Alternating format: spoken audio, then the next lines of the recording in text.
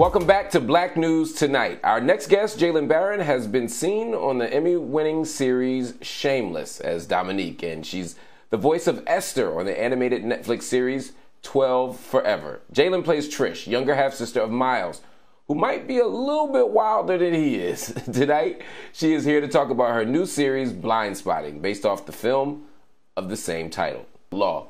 The series, led primarily by women of color, tackles important real-life issues while shining light on families of incarcerated people. Here today to talk about her character is the lovely actress Jaylen Barron. Welcome to the show, Jaylen. Good to see you as always. The series is based off the film Blindspotting. For viewers who haven't seen the film, can you give us just a little bit of background on where the show picks up? Well, as you said, the show picks up about 6 months after the fact.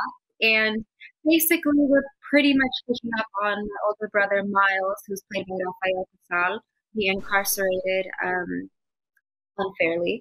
And we're just pretty much trying to figure out how to navigate life without him. And it's like so many women of color go through in the United States of their significant other being imprisoned.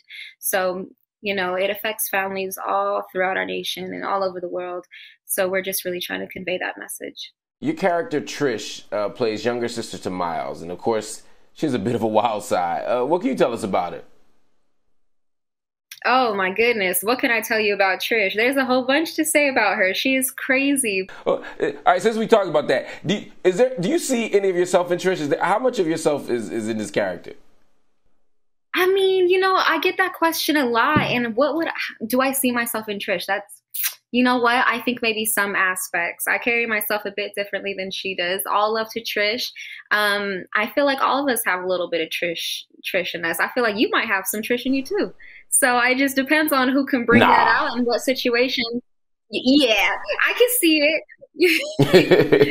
It depends on what situations, you know, brings that out and what happens in your life, depending on, you know, do I need to be a Trish today or not? But Trish is somebody that you'd always want on your side. She's definitely like a sister to me, and she's helped me grow in real life as well. What's your process for preparing for a role like this, or any role really? Oh, my process. Well, it depends on what character, but having friends who work in a similar industry as Trish, I would really just ask them questions on, you know, how do they feel about her, or how do they feel before they go on stage, the people who are there, what is it like to, you know, expose yourself in that way, and just really taking in what they're saying and try and put myself into those women's shoes every single day and mentally preparing myself for whatever scene is coming. So just asking opinions, looking up interviews of people from the Bay, women from the Bay especially, and just taking cues from them. And luckily David Diggs and Rafael Casal, they really helped me out on that. What do people get wrong the most, not just about Trish, but about women in that world? I think people are fast to judge, and they see their job title and then assume they are a certain way when it is just purely a job and they're just trying to make it through. You know, every job deserves respect despite what people think, whether you are a lawyer, a janitor, the president of the United States, or if you are a stripper. And it's just a job at the end of the day. So I think maybe people get confused with, oh, she's showing her body. But really, people can look at it in a way of she's accepting of herself and she's not afraid of who she is. And she's in her own power as a woman. So they're getting money just like the rest of us. I agree wholeheartedly. It's labor, and we have to respect it as labor.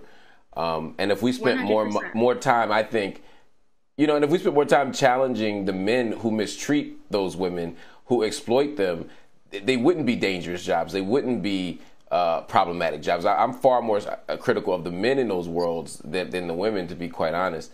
I'm going to ask you a question about another world, though, because Blindspotting is a part of Starz's Take the Lead commitment, which is to amplify voices that might not always be seen or heard. What was it like for you to work on a show that had, like, at the center a commitment to telling the stories of not just women of color, but led by women of color?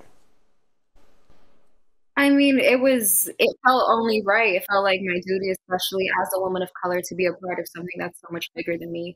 And being able to be a part of this experience and show representation to women all across the world means everything. And it's especially important right now with um, what we're all going through during Black Lives Matters and the injustice and mistreatment of Black people in our nation. So being able to represent strong Black women on screen in Starz for their Take the Lead program is vital to what we need to accomplish as a society now. And so Black women's voices can be heard, dark-skinned women, Afro-Latinas, light-skinned women, all across the board. It is important.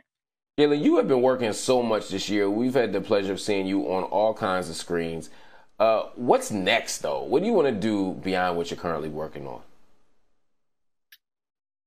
You guys are going to have to wait and see. I can't say what's next. Hopefully, just I'm getting into more writing, hopefully, some directing and producing, and just being able to show representation for a very long time to girls everywhere. And being able to share other women's stories and perspectives and their journey through life. And hopefully we get to take a tour behind the camera and I can show that as well. So, I mean, I can't say too much about what's next, but that's all I have to do. Hopefully it's season 2. Well, look, you got us at the definitely season 2. We're going to put that out in the air. We're going to name that and claim that. And then hopefully we'll see you in a whole bunch of other stuff because you are a budding star and we can't wait to follow everything you're doing. We're at the edge of our seat. Jaylen, thank you so much for joining me on Black News tonight.